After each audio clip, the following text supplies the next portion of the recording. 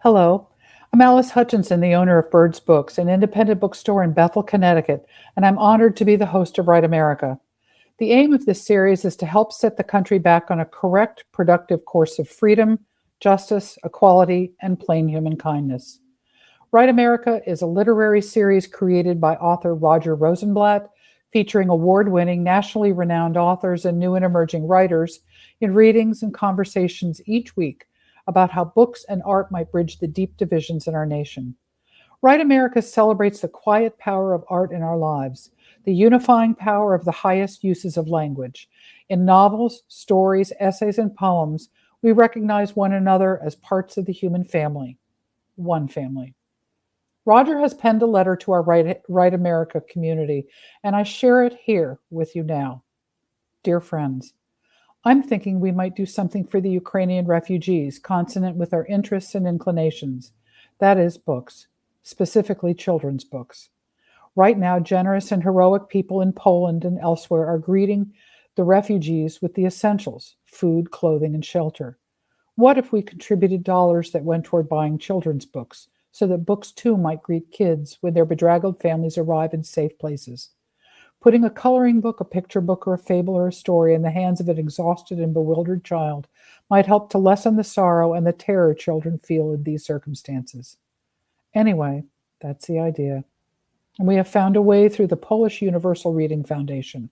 The Publishers Weekly article on their effort is in the link in the chat. Caldecott Medal Sophie Blackall brought the idea forward, and it seems the right fit for us.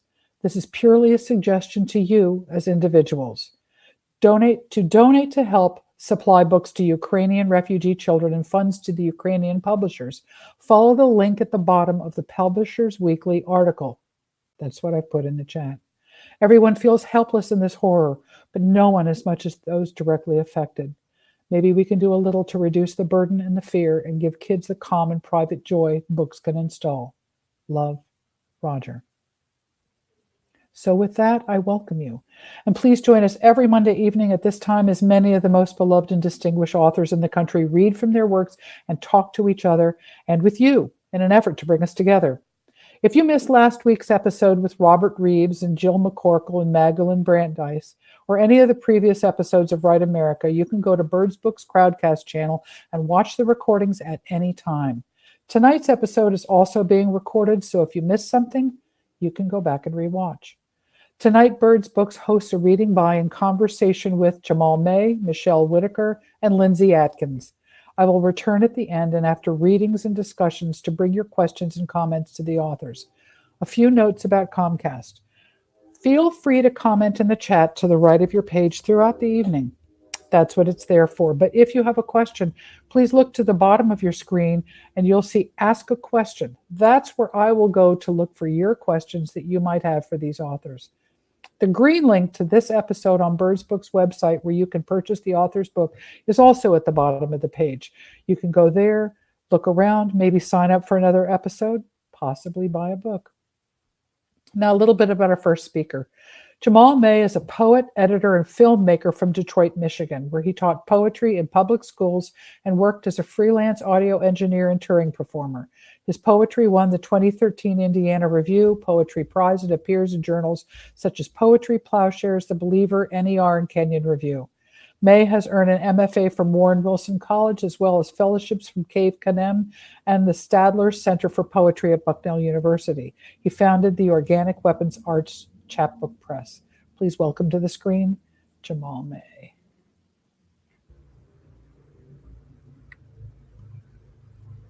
Thank you, Jamaal. Hey, how's it going?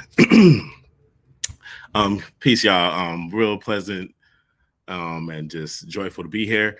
And thank y'all for your presence and attention. I think I got just enough time for about 4 relatively short poems or mid-range, a couple mid-ranges. And just this series in itself has me thinking about where the intrapersonal meets the interpersonal.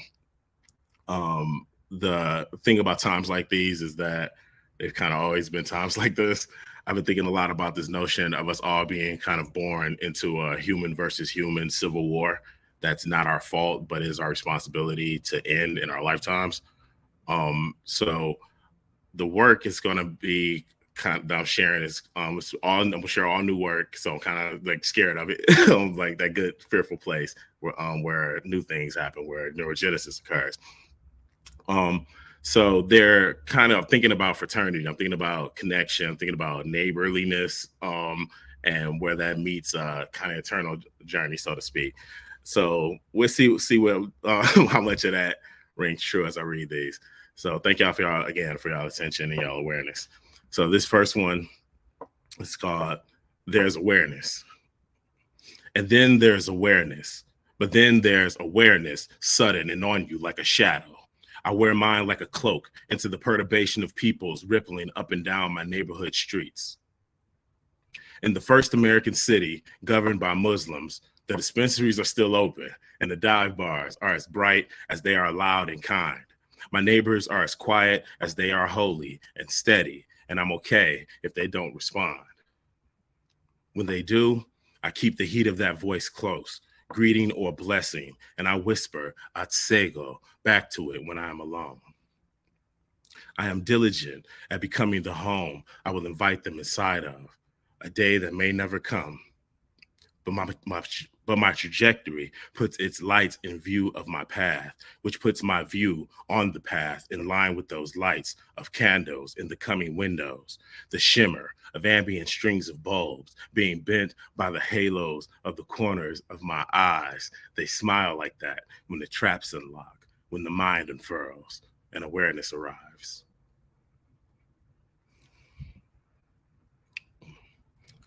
All right, this is Ducking Heaven, or Aronophobia, for this idea of everybody wants you in their heaven, make their heaven more real by dragging you there, if that makes sense. So let's see what happens with this. Ducking Heaven, Aronophobia. She tells me her idea of hell is being trapped in someone else's idea of heaven. And I figure nothing religious is ever going to get out of my head if I don't get the pliers to handle it myself. So it's back to the garage again, the dim lit alchemical bullshit, me crouching beneath the stairs, hoping the holy men that hunt me will get bored or at least irritated enough to keep their heavens off of me. I built mine out of the remnants of a hell some preacher doomed me to. This made holidays awkward. The brimstone alone was bad enough to make Nightcrawler blush. And if I could bamf the fuck up out of Yahweh's line of sight, I'd do it in a heartbreak. I mean, a dark beat. I mean, a beat break. I mean, a lot of the things I don't say. And just like that, the gurus are circling me again, all gleam and wonder, winking a supposedly shared wisdom that rings empty like a bell with no tongue. They wait for the secret handshake I was never taught. What wisdom did you just receive is how the incense seller starts a 2-hour conversation that proves I can respect a street sage, which is code for broke ass guru, which is code for authentic, which is code for don't kick the tires, don't check under the hoodie, don't ask why the divine can't figure out a balance sheet or learn a technique that is more useful to its neighbors than merely becoming local color, which is code for entertainment, which is considered disposable. When an imam on public access radio finishes his list of the hellbound, I consider calling in to share my somewhat pearlier guest list, assuring him everybody's there or it ain't heaven, at least not yet. Death isn't the start or the end. It's an altar call for all of the unworshipped. It is a field of disconnected space, a gathering of broken antennae, because if you have a fan base or a friendship, you already know how hard it is to get a signal out without calling back a void. All right. Couple more. I think the riff in a similar airspace. So this is Good Needs. Now, I'm all about that semi-ascetic aesthetic. I want nothing, but I'll have some. I only take what I need. Sometimes I really, really need something nobody ever needs, except for me, gimme. I used to need a girlfriend until she ran out of need of me. Then I just needed a place for all the books she left behind. Before I left the university, they needed me to prove I was a good poet, not by writing good poems, by getting credit for poems. Mediocre or embarrassing, dangerous or irrelevant, didn't matter. Just anything a computer could track. Strangely enough, this did not lead me to need a job. Such a thing had outlived its usefulness the day it insisted it was more important than my humanity. The problem is mastery is not incentivized here. Here, one only needs to be skilled enough to make someone enough money to pay everyone enough to keep them from asking the wrong, right questions like, how exactly is this not a Ponzi scheme? Good enough to sell isn't very good at all in a country that buys garbage to pass the time while it waits for the right sales to go buy trash. The trash is needed to pass the time. What if time has already passed? What if it passed so long ago, it is coming back around the track, huffing into the last stretch, cold on your heels, mechanical breath, fresh and necessary on the nape of your neck.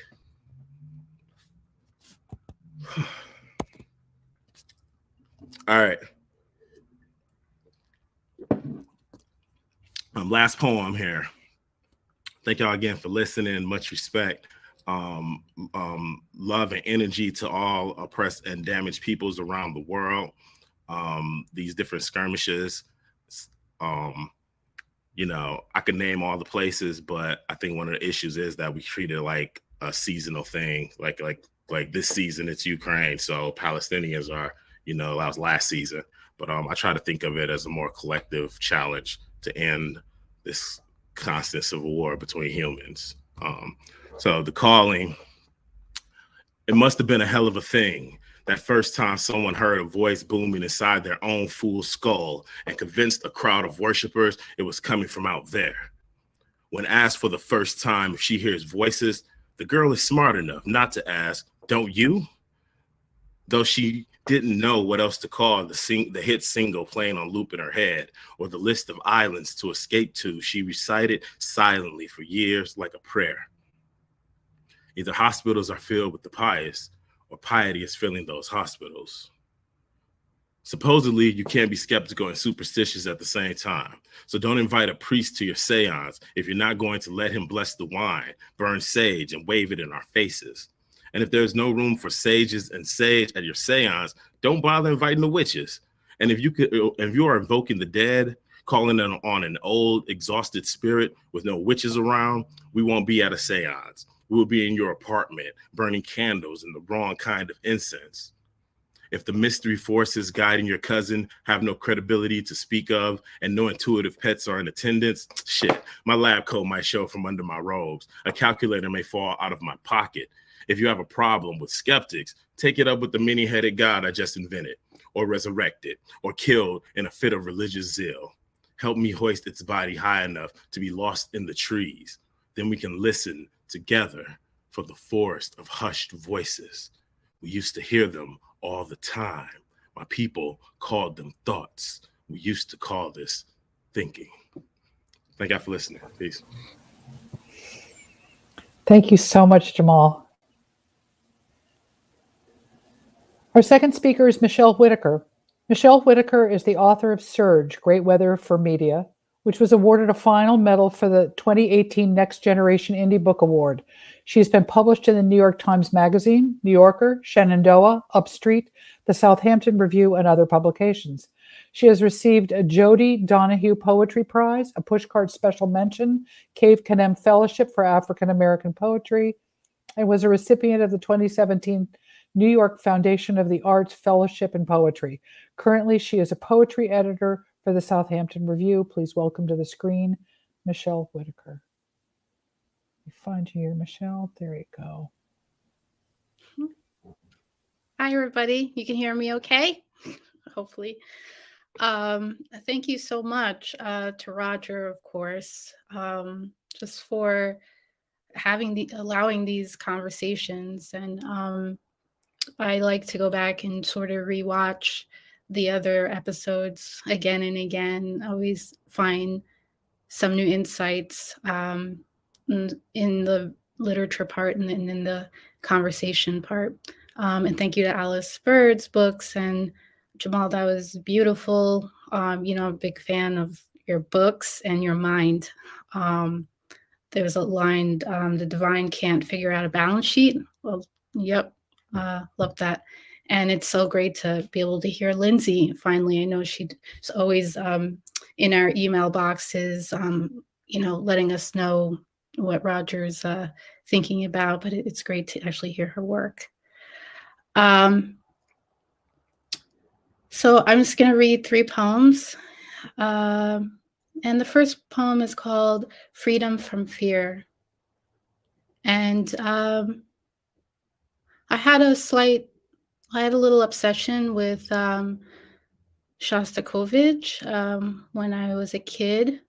I just fell in love with his music, particularly led me to thinking about and reading about World War II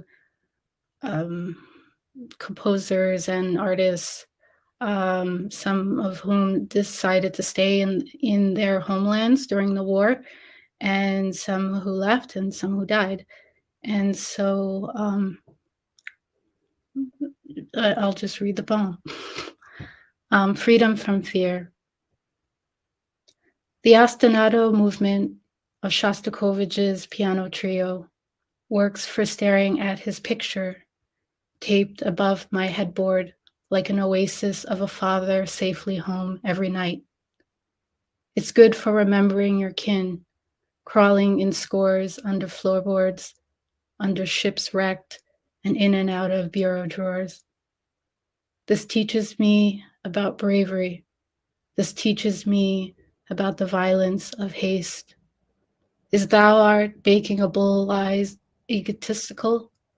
I cannot barely write words efficiently above the ground with clean water and mechanical pens. And still this trio runs good for how we glower and worry about those fascists and Nazis. This trains me about my own homeland, this island's idleness as I watch out for boats breaching the shorelines. It reminds me of what's set to livid. It reminds me of what's trying to disown me from my brown heritage. I often ask myself for a truth about the eyes, how mine are actually not that different from yours. Have we adjusted the ownership of the word dark? This teaches me that dark isn't even a color or even human. It's good for the glorified bull-faced lie, for a claw grip, but without hurry, as it strokes the upper tips of our ears, ever more, ever slight, and ever stinging, as if you and I are animals in training, as if you and I are animals in separate cages. This is good for beyond those bedridden brambles. This teaches beyond me how the coffin relates to the night.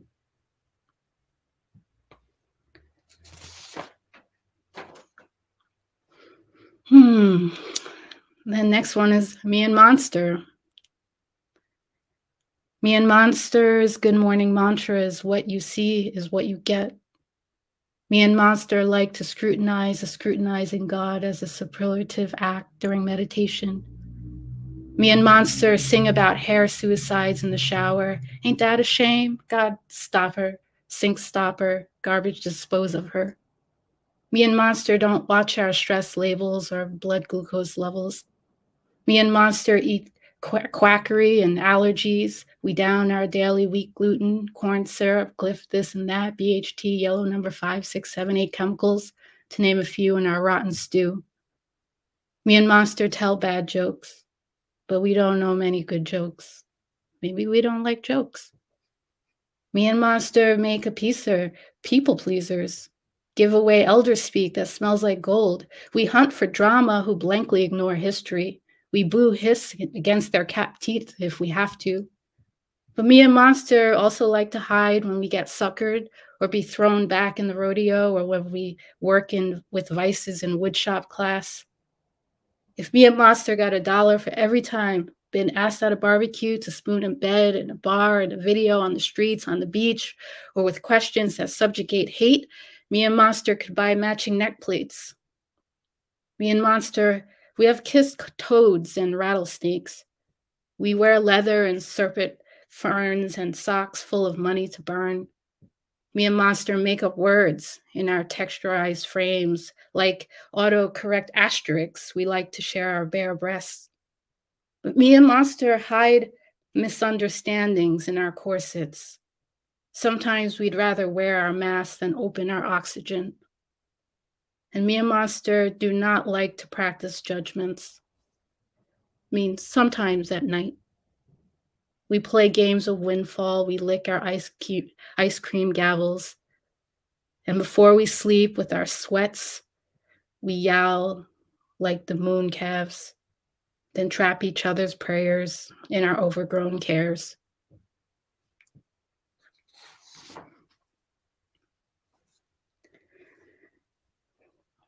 And this last poem is called Bonefish. Bonefish. At my birthday dinner, I chose the wood stove salmon, despite my ex-love dictating from a parasitic medical book in his blood-stained scrubs the ways uncooked salt fish could ingest stomach lining with tapeworm. Even when I silenced myself, blinking wildly away our intestinal tubing, his Russian dialect continued whispering bright light through the back door of my black hair. This took me from the present. And I wanted to be present. I wanted to eat the wood stove salmon.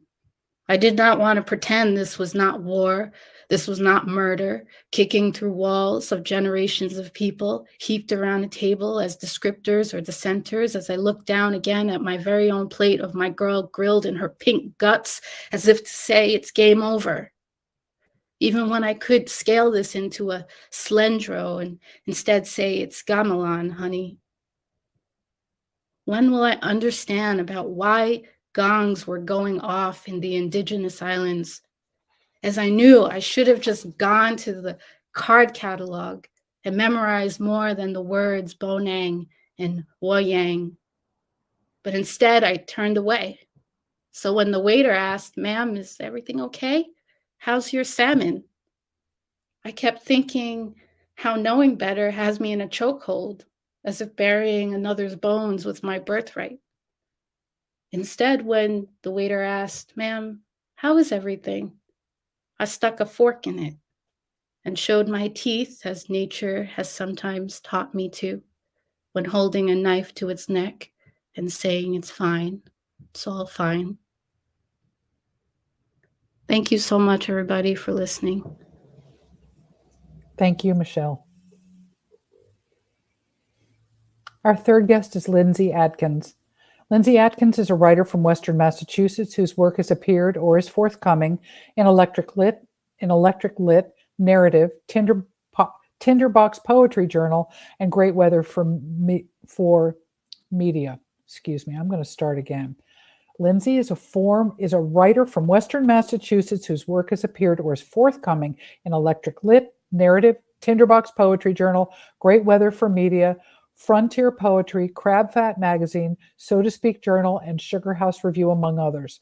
She is a recipient of the Amy Award from Poets and Writers, the Phyllis B. Abrams Award in Poetry, and an author fellowship from Martha's Vineyard Institute of Creative Writing, and holds an MFA from Stony Brook, Southampton. Please welcome to the screen, Lindsay Adkins. Let me find you here, Lindsay. There you are. Hello. Hi, everyone. Thank you so much for being here. And thank you to Alice for the wonderful introduction. Thank you to Roger for organizing this wonderful group and event. And thank you to Jamaal and Michelle, whose work I adore and admire. And I am so honored to read alongside the both of you. What a joy this is. So I'm going to read a few poems. These are all very new, very fresh. I'll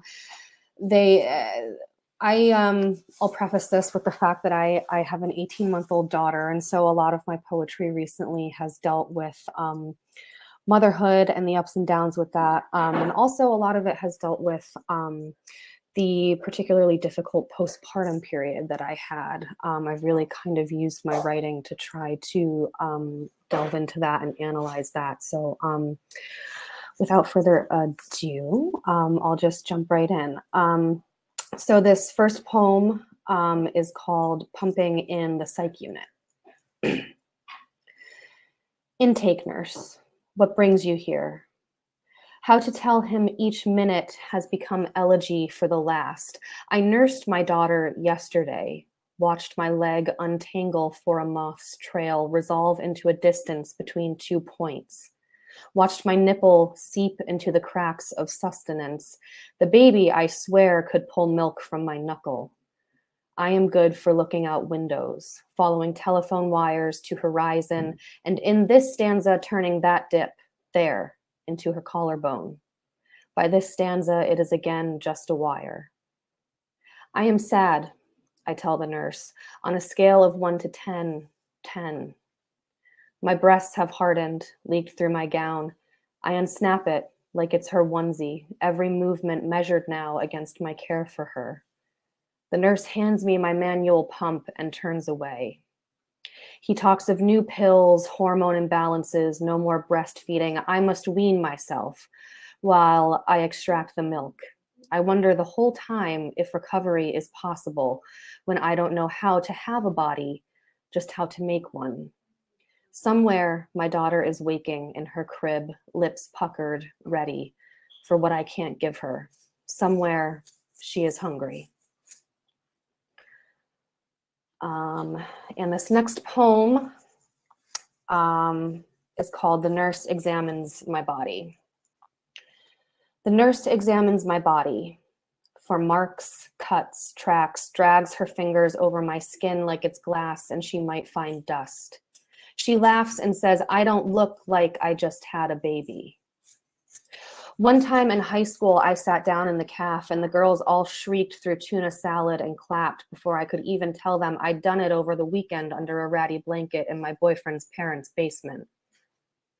Once my mom picked me up from a sleepover, looked at me in the rear view and said, someone kissed you. Another time I called an ex crying, babbling mismatched consonants and vowels, but he knew I'd sweated against another body. A predictable plot point in the unseen arc of my voice, or it's just easy, like peeling back thin bark on a twig, looking for green to see if the tree is alive, like putting an egg in cold water to see if it floats or sinks. The nurse finishes, scratches her notes. I wrap the hospital gown around my too skinny frame. But I did, I say. I did. And this next poem is called My Coworker is Having a Baby, and sort of, I don't know, kind of tries to talk about, I don't know, sometimes the mixed feelings that can bring up, being really happy for someone and also trying to, wanting to be there for them and support them and kind of let them know, that there could be some rough waters ahead. And yeah, so anyway, my coworker is having a baby and I don't want to scare her. I don't want to tell her legs and arms feel rain, same as a roof can. Stomachs heave and fall louder than any furnace. A brain plays tricks on itself, thoughts scrambling in and out of the cracks in the wall like shiny cockroaches before you have a chance to catch them, if you even want to. My therapist told me that hormonal changes can increase obsessive thoughts. Hysterectomy and hysteria share one too many letters for it to be a coincidence, and I really don't care. I'm just pissed no one wants to do anything about it. Plato said the uterus is a living shadow that wanders around a woman's body, darkening every room. In the sunlit hall, my coworker smiles. It's starting to feel real, she says. She cannot hear the living shadow wandering around my body, knocking on every bone, looking under each blood vessel, searching for any fragmented shard of memory from those first 3 months after my daughter was born that is bright and warm, and we are both untouched by the rain. And this last poem that I'll read is called Third Anniversary, or First Anniversary After the Birth of Our Daughter. Apparently the gift you're supposed to give on the third anniversary is leather. If I don't know if anyone follows those things, I thought that was interesting. And obviously, you know, there's the animal cruelty aspect to it as well, you know, which it's a little bit sickening. But so this poem is just kind of a little bit of a meditation on that. Third anniversary, or first anniversary after the birth of our daughter. Into that skin, a lone bull curls its throat back to neck, arc of horn, empty gray fields, pink eyelid of morning. In high school, they rumored tipping, sparse fences, missing posts, gaps wide enough for past curfew bodies. I imagined the feeling of toppled animal, immobility, a spine in the dirt, the quiet sting of mosquitoes. Before fear, before boot, thunder, and the impossible shotgun, there are true stars and fragments of knowing no living thing moves on its own. My mother's love was not a man-made material. She bought me leather shoes to walk in. Your feet need to breathe, she'd say, the tiny lungs in my heels huffing while she pressed her thumb on my toe to measure room for growth. Thrilling to be found, to feel where my body stopped and started. Many times I'd watched her or my father sift through bins of frozen supermarket meat, looking at cuts, dates, fat. There was always a right choice. We can choose rawness then. We can choose to have a choice. Last year, cotton, next year, fruit and flowers, leather between, but we've already seen my body give and stretch, breathe to cocoon another, no exchange of coin. How am I both animal and its empty, dried out skin, both what I was and what I will be? Our daughter lies here, rubbing her back into the carpet, unable yet to roll. We can show her how to move, how to reach forward, pull back without coming apart. Thank you.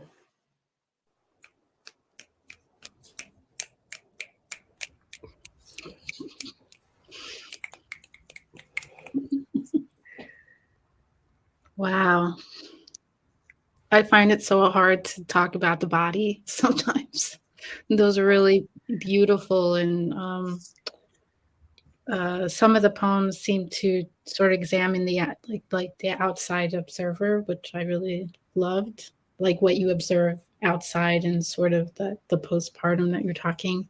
And then the like last poem seemed to like really sort of investigate the internal world.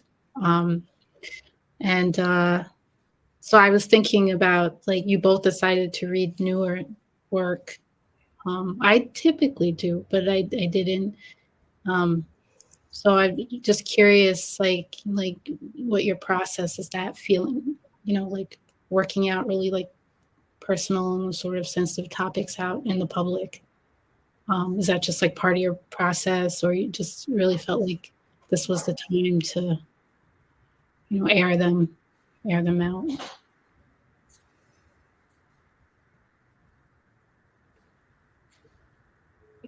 Well, I'll say that there was a few things that went to it. I had my books here and was ready to read. I was going to maybe do a mix, but for one, there's an kind of excitement about, and like in that like risk of like, well, I don't know how these sound yet. And then also there's part of my editing process is presenting work, and with the pandemic, has been as many opportunities. But I just got back from Mizzou, and I read some new work there, and I read something for some Chicago folks on Zoom kind of thing. And it's just something that's very present about the new work that feels kind of where I'm at in my life in general, like the idea of being present, using the past to contextualize the present, and thinking of the future less as a thing we're going towards and more of something that has actionable steps in the present.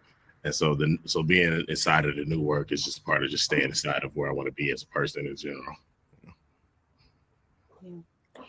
Yeah, I'd say I try to make reading work or presenting work a part of my process as well. It has been a little bit more challenging the past couple of years. And, you know, whether it's a reading or a workshop or even just, you know, kind of, you know, sharing with friends, you know, or other writers, which, you know, is a different thing. This is a particular setting, obviously, but I do think it is exciting and interesting to kind of see people's gut reactions. And obviously in this particular platform, we don't get to see, you know, the audience, right?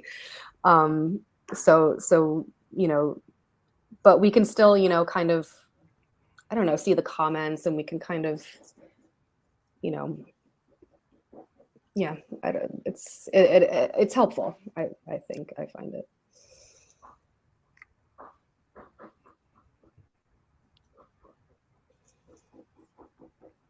Yeah, I just like wrote a note here, Lindsay, with yours. I was just curious how you got into some of those poems. Like I heard the word meditation. A little bit is like Jamal's, like the awareness, or like trying to define that or like extract that out. Like say versus like, I was gonna say spectacle, but just to stick with the sort of the investigating like I guess what you were going through emotionally. I was just curious about that process because I heard like research in it, but then, you know, then it sounded like letters, then it sounded like notes, but it sounds like a poem. But I was just curious about like how you got into that. Yeah. So I definitely, you know, was going through some stuff emotionally. I think it actually really kind of helped me to think about it from a more like I don't want to say scientific, but like from the body, you know what I mean? Because it was so emotional. And so I think it was helpful for me to try and like ground it in the body and what was actually happening in my body and in my brain. And there was some research involved, and it's been a very interesting experience and interesting stuff to learn about, just, you know, and, you know, I think some of it we know and we talk about, but I think a lot of it, and look, there's so much, it's, you know, I'm not necessarily like, I don't know, blaming anyone, but there's like a lot that goes on that we just don't talk about. There's actually a whole term for it called matrescence, which it borrows, I mean, it doesn't borrow, but it's like kind of like adolescence. It's like a specific period of time for a mother or a person who has had a child, and it's like there really are like chemical and physical like changes that go on in the body, and it's very interesting. And I think for me, just being like in the throes of it emotionally, like it was just, like I said, it was helpful to try and bring it back like to the body and ground it in that way. Mm-hmm. I had a question for Michelle. First of all, thank you both for those readings. That was like really powerful stuff. And both of your work, Lindsay and Michelle, I noticed. I think I like the idea of the lens. There's a camera that kind of moves. Whereas with Lindsay's work, that's kind of inside out camera where you get the interior and then the external landscape. I like the way that played inside of the poems, then across the poems. Like Michelle pointed out, how the last poem went to it's like a slightly different physical space. And so thinking of that, and Michelle, you're a multifaceted artist. And so I know you're a really strong photographer. We've seen lots of good work there. So I'm wondering about, is there a conscious relationship between like maybe what you do with audio recording, with the textual writing, and then the visual, having those different strengths? I'm wondering how they, is it like a thing that's kind of working in the background when you're writing poems, or do you have a more conscious interaction happening? Well, thank you for that question. Questions are poems. Poems. I like walking in the, well, I'll say it like, how do I say this? So I was a pianist for a long time, and I played scales for a long time, like 30 years. I never get tired of hearing scales or playing scales, but they always sound a little different to me. So that's kind of how I approach just walking, like in a park. It's like I take the same routes, but there's always something a little bit new to see. So that's the only reason why I take the pictures. So I don't really have a goal in mind other than that's interesting to look at. And then I like to take it home and look at it again. Sometimes I like to flip it around and see. So I guess it's similar, like, because I know you're into music too, right? You're a sound engineer. And it's like, sometimes I like to do that, I guess. I never know where the poem is going to take me a lot of the times. But sometimes what seems like the catalyst to the beginning might really be the end of the poem. And I like playing with that process. But I mean, some of it's semi-conscious and just some of it is just developed into like what you both, read, like new poems. And I typically do for, I think, similar reasons why you do. But I like to like read into a recorder and then just hear it back as if that's not me who's reading, and see are there other opportunities that I'm not seeing. So it's like I'm less product oriented in a way and more just process oriented. But how about the two of you? Or we could start with you because you're also multifaceted. I mean, actually, the thing about the voice recorder, that's my wheelhouse right now. I have thousands of voice memos. It's become a main part of my process, especially since I've been doing more with improvisation. Thinking about I think it was Thelonious Monk quotes that improvisation is just composition sped up, and composition is just improvisation slowed down with an eraser. And that concept has been really true for me in the creative process. Like I had the one I read, Awareness. I was trying to figure out today if I even had that written down anywhere, or if it was just like, because I know I heard a recording of it. I was like, wait, I got another poem. And then I was trying to find it on my computer. I was like, did I type this? Or did I just handwrite it on a napkin or something and recite it? I couldn't. And so it very much has been using all these different tools and like abilities that I have and like kind of funnel each one into each, like using what I learned from poetry inside of songwriting, using what I've learned from composition inside of the generative process and the revision process. So yeah, very much a blend of things happening over here. Yeah, totally relate to everything you're saying. Lindsay, with you, Lindsay, too, because like with the research aspect of it too, there's like different types of material being brought into the mix. So curious about that process for you as well. Yeah, it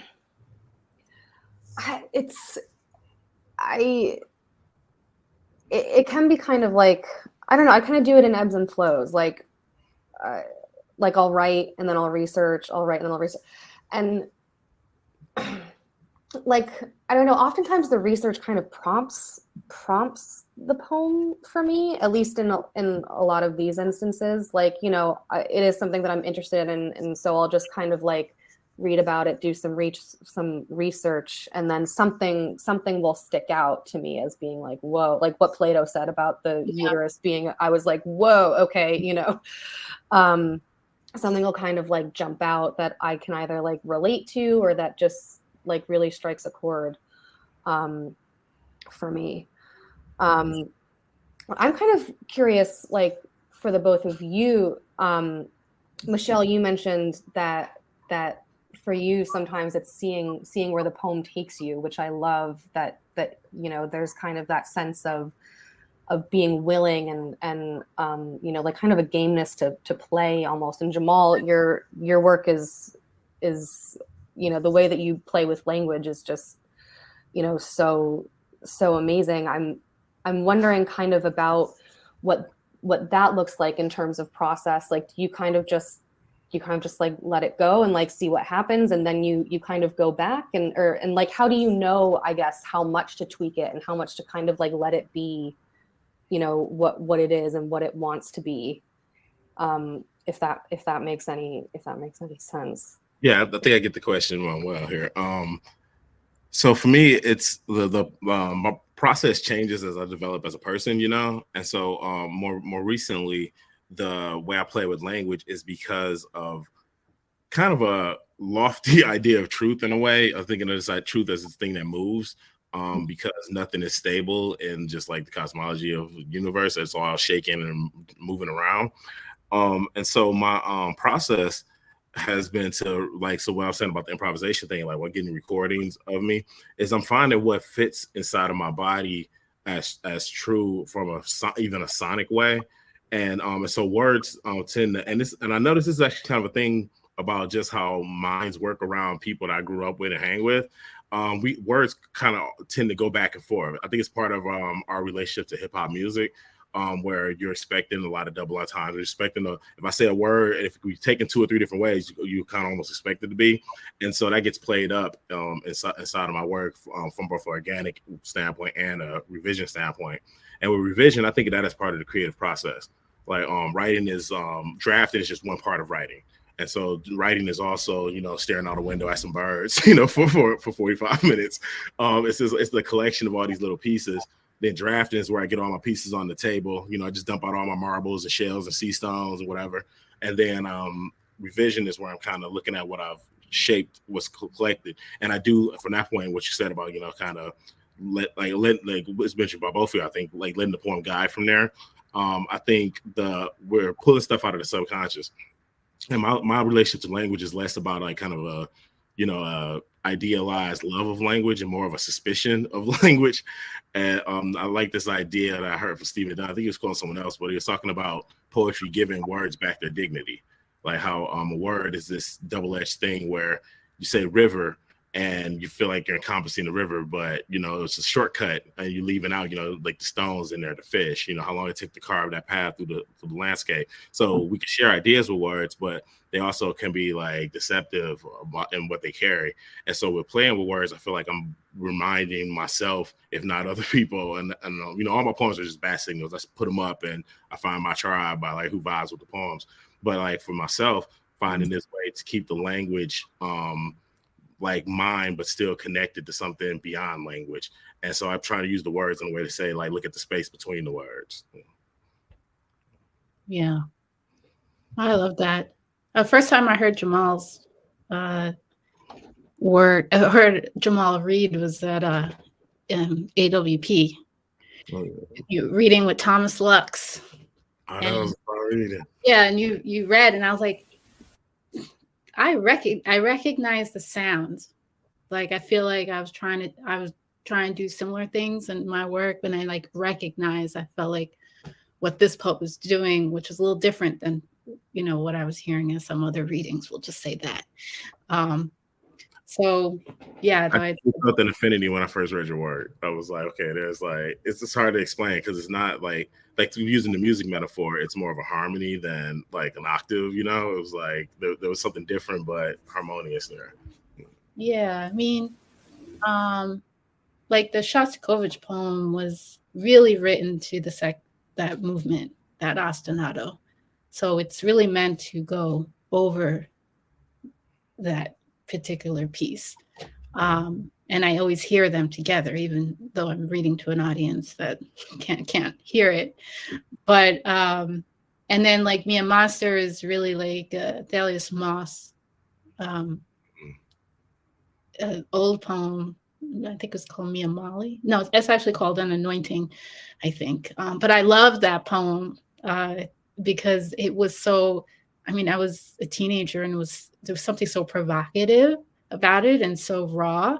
And I don't think mine even does any justice, but it's just in dialogue with it. So I'm, you know, I feel like I've seen you write about Jamal, like the after poem, like when you're doing, you know, when you're sort of in conversation. And sometimes it's hard to get away from that. But every so often, you know, there's a poem that hits you and you just want to be in conversation, in dialogue with a particular poem, you know, or have a response. It's like a call, and here's my response, you know, kind of thing. But yeah. Oh. I came back because there's a few questions down here that our guests have asked, and nicely pulled together because there's one for each of you. Michelle, your first poem is perfect for this moment. When did you write it? Oh, I wrote it a few years ago. Maybe, I'm gonna say, I've been working on it for many years. Let's just say that. I just always wanted to set text, or set text to music. So I guess it's kind of a phrastic in that way, or, but my goal eventually is to hopefully perform this, but I'm not really good with technology or how to set that up. I really need to find somebody like a sound engineer or somebody to figure out like how do I do this in a public forum. But I appreciate it. And I grew up on Long Island, and you know, Long Island has a checkered past with World War II too. But you know, it's just, you never know when your city or your community or your island will be breached, right? As we're seeing now, or we see over and over and over and over again. So it's not like, it wasn't like a fake concern. It was like a real concern. So I guess I'm just always working on it because the problem is always there, unfortunately. Thank you. This question's for Lindsay. The poem about postpartum depression is so powerful and real and honest. How did you know when to write the poem? How much distance from the experience did you want to have before you felt ready to tackle the experience in the poem?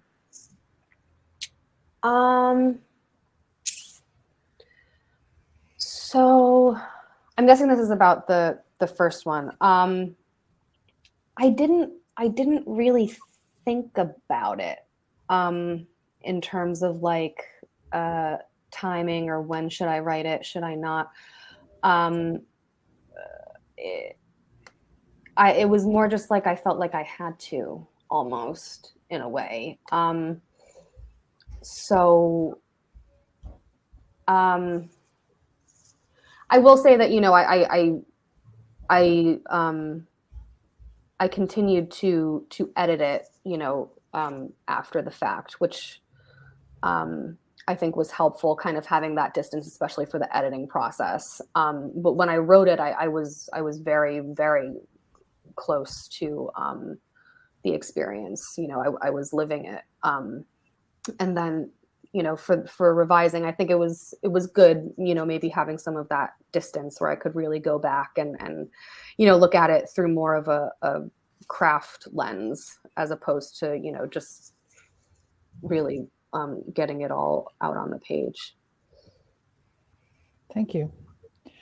Jamaal, the question that I have for you, when you first started speaking, you talked about, you basically reminded us that although this war in Ukraine is horrible and very much in the forefront, that there are other wars and conflicts still going on throughout the world. And your sense of community about how to kind of bridge our way out of that thinking. How long have you had this worldview, and how did it come about? Weirdly, it was a thing that I thought of really young, and then I was kind of a weird kid, so I was like maybe 7, and I would have these ideas, and I would be like, but you're 7, so whatever, you know. And there were some things that I kind of thought humanity would have figured out by the time I was the age I am now, and so some of these things kind of come in waves, you know, and it comes back to you with when you're at a different state of being, different like places, like just in your general consciousness, right? Just your awareness of the world.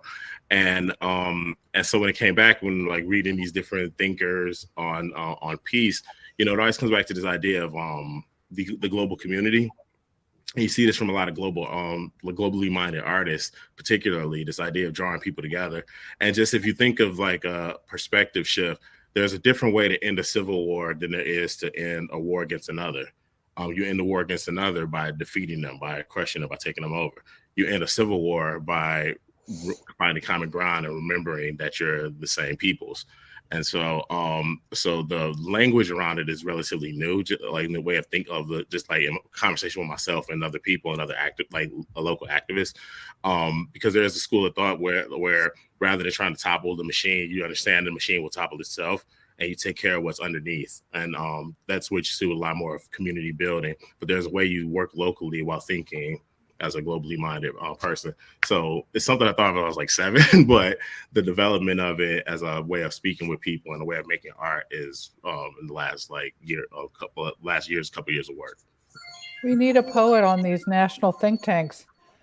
Sure. You know, we need to find some common ground with poetry too. So this really has, to me, this discussion has really addressed what the goal of Write America is. So I really, I have 2 more quick questions for you because I am a bookstore. It's going to be about books and it will wrap up the evening. So I want to be sure that I say thank you to each of you. But I have 2 questions, and one of them is, what emerging author that you might know about do you think we all should know about? Go. It's not homework. You can just come up with anybody you know. Go ahead, Michelle. So I would say Casey Judd's. That's Jueds. Her book that I discovered is Keeper. It has a little bird on it. And it's just a beautiful lyrical piece of work that I just read over and over, and I'm still reading through it. Thank you. Yeah. Lindsay? I'm going to say Claudia Acevedo Quinones, who's actually a member of Write America. She just had a chat book out called Bedroom Pop, and she has a book coming out later this year, I believe. She's wonderful. Thank you. Jamaal? Okay, so when I think emerging, that's kind of the first book. That's like the range. So I want everybody to check out Tommy Blount. He's a Detroit poet. His first book is Fantasia for the Man in Blue, and just a fantastic writer. I don't really read books cover to cover. I tend to read a poem at a time, and I feel like that's a book you could just jump in anywhere, grab any poem, and carry that with you for the day. So check out Tommy Blount, Fantasia for the Man in Blue. Blount? Blount, yep. Got it. I'm taking notes, guys. Okay, what are y'all reading? Who's got what on the shelf? I can go. Well, I want to. I'm going to start making recommendations if you don't tell me what you're reading. So I'm actually going to recommend a graphic series. I'm rereading a series called Saga. And, oh yeah. And I highly recommend everybody check it out. I got my twin reading it. She's hooked. She wouldn't get the books back. So Brian K. Vaughan and Fiona Staples, fantastic team. Fiona's artwork is phenomenal, and Brian K. Vaughan is a unique storyteller. So check that out. All right, will do. Thanks. We got it. I'm still reading. I don't know if I said this last time I was on Write America, but I'm still reading Catherine May's Wintering. And because why do I have to say why? I don't guess I don't have to say why. No, you don't have to say why, but it is a spectacular book. both of you are picking things that I love. Go ahead. And I just want to say, in this one, I just have on my desk How to Fly. Yep. I was really surprised by it. I thought it was really just wonderful how-to poems. So, Barbara. I don't know how to say her last name. Kingsolver. Kingsolver. Okay. Mm-hmm. Lindsay, what are you reading now? I'm currently reading Now We're Getting Somewhere by Kim Adonisio. And bravo for reading with a toddler. It's way to go. But poetry I think is lends itself particularly well to that, because you can read a poem or two and then, Yeah, just like Jamaal just said. Exactly. Yeah. Well, ladies and gentlemen, I really want to thank you for this evening. And as much as I hate to say goodbye, I'm going to say goodbye and minimize you away. And I'm so sorry to have this evening end. But I do want to thank Jamaal, Michelle, and Lindsay for participating in Write America this evening, and to everyone who tuned in tonight. And thank you to Roger Rosenblatt for creating this original and important series to look forward to each and every Monday evening. Tonight's episode was the perfect example of the purpose and mission of Write America, as I've already said. We hope to see you next Monday at 7 as we welcome Ken Auletta, George Howe Colt, and Susan Isaacs. Please remember to check out the Birds Books Write America page, where you can sign up for upcoming episodes and maybe purchase a book or two. I have placed, again, the link to the charity in the chat. But good night, and thank you again for coming.